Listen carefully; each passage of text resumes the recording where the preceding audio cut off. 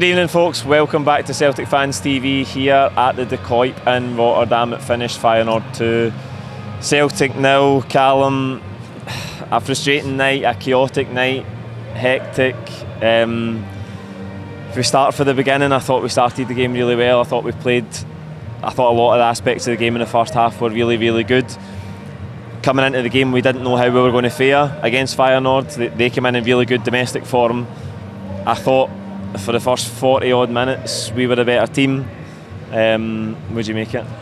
Exactly what you said, mate. I thought we were very calm and composed. Our ball retention was brilliant in that first half. We kept the ball, and at half time you're saying, how are we 1-0 down? But that's the love of Europe, and that's what happens at this level. If you want to just dangle your leg out like O'Reilly does and thinks that he's not going to get punished, well, you're mistaken, because you will get punished at this level. Feyenoord weren't a great side. I didn't think that at home. I thought they were going to give us more problems than they did. I know the second half it changes, but with the 2 red cards.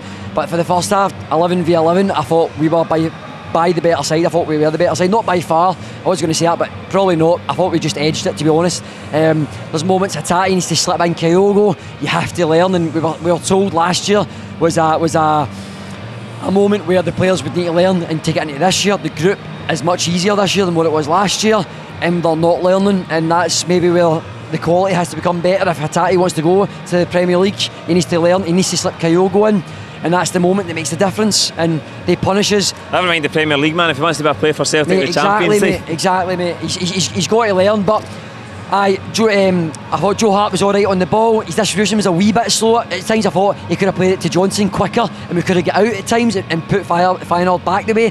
He took too long, but Scales, Lagerbielke, and I know he gets sent off, but in the first half I thought they were brilliant. I thought Scales was immense on the ball. I thought he was calm. I thought he defended all night. I thought he defended his front post really well. Aye, and everybody can batter him as soon as he makes one mistake, but I thought he was brilliant, mate, tonight, and I thought it was harsh that he was on the losing side.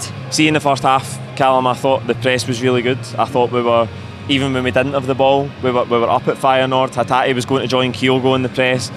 We won it back a few times in their half. We caused them problems. We didn't really carve out too many clear-cut chances. But the best opening, as you say, is when Hatate has it here. And I think that we win it back. That's when we win it back in their half, and Hatate's got a chance.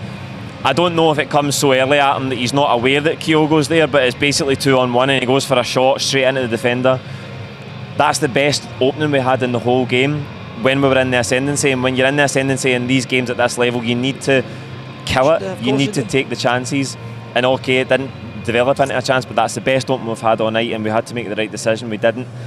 O'Reilly gives away the free kick. I haven't seen it back yet. A lot of people saying Kyogo's at fault in the wall. Losing a goal from that position, 25-30 yards out for a free kick, when you've been the better team the whole first half, so deflating to go in 1-0 at half time. We come back out, and I thought for the first 5 minutes we need to cling on here. We need to get to 60 minutes at 0-0. We did that, and we were maybe just starting to control the ball again. We were maybe just starting to get a foot on it. Lagerbielke gives away a penalty, we go down to 10 men. Joe Hart saves it, and you think we've got a reprieve, and then 2 minutes later we're down to 9 men. And the rest of the game for there on, I think Feyenoord have 2 goals ruled out for offsides, VAR checks.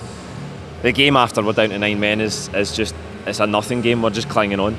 I thought we'd done really well to keep it at 2-0, if I'm honest, and that's harsh on that first half, but games are 90 minutes, and I'm not here for 45 minutes of football, Celtic. You're here for the 90, and you've got to give it. Feyenoord deserve the win because they kept pushing and pushing, and finally they got it. Look, away from home in Europe, wherever you go, there's no easy game, and I know it's so easy to say that, but it's true, there isn't easy games, and when you have your moment and that momentum's with you, punish teams, because if you don't, they'll slap you right back in the face and they'll punish you. Boom, 2-0, 2 red cards, game's a bogey. That's it, it's done. 2-0's not a bad result with getting 2 red cards, because if it comes down to the head-to-head, I think Celtic can take 2 off Feyenoord at Celtic Park. And I know that sounds maybe arrogant and cheeky because they've just beat us 2-0, but up to the red cards, the game is very, very even. And I think Celtic will have a much better chance at Celtic Park. I have no doubts, but there's moments, and I mean, the O'Reilly giving away the free kick, it's just criminal. It's absolutely criminal. All night they had chances like that. They wanted to play in the little pockets and turn, and then they just blasted it over the bar. Joe Hart makes one save, tips it over. Anything else was nothing. There was nothing there. I thought Feyenoord struggled in the final third up front. You could clearly see that they didn't have that main striker in Santiago, so that they really struggled. But Celtic give them the chance. When you give opportunities, mate, you're just going to get punished. It's the reality of where we are.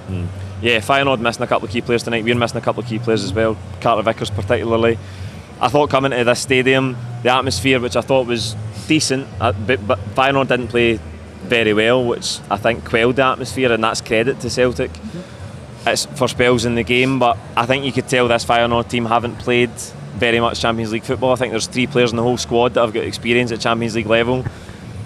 There might have been a wee bit of apprehension for their side of things, and that might be why we controlled the game in the first half, but we just couldn't make it pay, and then it gets away from us in the second half with the red cards. But have you seen anything tonight that gives you encouragement going forward? We've got back-to-back home games now against Lazio and then against Atletico Madrid. They drew 1 each tonight. I think the Lazio goalkeeper equalised in the last minute. It's maybe reminiscent of last season to say this, but do you see encouragement in the performance that can give us some sort of hope in the next 2 games? I could say aye and no, because it's raw, and I need to go and watch it back when you get home tomorrow night at like 11 o'clock at night. The choice of following Celtic in it, but no, it's I'll say aye because I thought we were good, but is that because Feyenoord are inexperienced, and that showed a little bit tonight? You could see that they were a wee bit, they didn't keep the ball, especially in the first half. They didn't have a great ball retention. The fans were on them. I think the first 3 minutes and they were already on them, so you could see they were nervous. Then at home, the atmosphere I thought was brilliant at the start, like coming into the atmosphere before the game started. Brilliant atmosphere for both sets of fans. But then I was really disappointed with the atmosphere, and that is credit to Celtic. I think the Feyenoord fans, when they're 2-0 up and there's 9 men, they're expecting 4, 5, 6, 7. They're just expecting batter and put this tie out the way, in the sense of if it goes to head, Celtic can't catch them. I think that's why it was a little bit quieter. And it's credit to Celtic, because when you've got 9 men, what can you do? Especially against a team that is on the same wavelength as Celtic, the same quality. So it's really difficult. But I think we've shown little improvements, but Celtic still need more. They need more. And look, we've got a great revenue. Peter Lawwell's come out and says it's the record sales of shirt sales. It's unbelievable money and all this and that. And they're building a 20 million at Barrowfields and that. Sometimes you would like just a wee gem here or there. Somebody like maybe like a big Dembele. I thought when he came on was actually better than Kyogo, and that's not me picking on Kyogo. We didn't suit. Hatate, for example, doesn't give Kyogo the ball, so we're almost shooting him in his own foot. It's not even him shooting his foot, it's our teammates. Give him the ball, and he didn't get much service. When we went long, he get demolished off the big boy at the back, the captain. But I thought when he came on, when 9 men was brilliant. He led the line as well as could. He tried to turn players, he got away. Do Celtic need that in Europe? I think they need a bit more physicality. Brendan Rodgers spoke to his the very first press conference, says I'm going to bring physicality back to the team. I don't really see that. I don't think he was backed in that, and you can see by some of his press conferences, and it will tell in Europe, it will tell. At Celtic Park, I believe we've got a chance against Feyenoord and Lazio. I do believe we've got a chance, but you've got to be clinical at this level or you're going to get beaten. Yeah, that's it. That's what it comes down to. Saturday we go to Livingston. What a contrast. Back on the plastic pitch, difficult venue, but that's the challenge for the team, to go for domestic level European and back to domestic football, which is the bread and butter. A big game on Saturday that we've just got to go and make sure we do a professional job and get 3 points. It's going to be tough, because you're going for the highs of this, even though you've lost, but the atmosphere and the travel coming back, the last place you want to go is to Tony Macaroni to Martindale, because it's just going to be a hard block. It's going to be like almost playing Atletico Madrid juniors, and it just not as good, innit? Just going to be so tight to beat. Celtic just need to do the job, and we've had an alright record there, obviously under Ange. Now it's back to Rodgers. I don't know if Rodgers had many games at Livy when he was here. I don't know if Livy were up at that point, so I don't know how his record is, but just got to be professional. They've got to try and get the job done, and that's all we can do, and try and get the 3 points, put this behind us. And we move on to our next home game, which is Lazio at home in the Champions League. We've just got to look forward to that game, and we've got to learn. You've got to learn at this level, Paul, or you're not going to improve. It's as simple as that. That's it.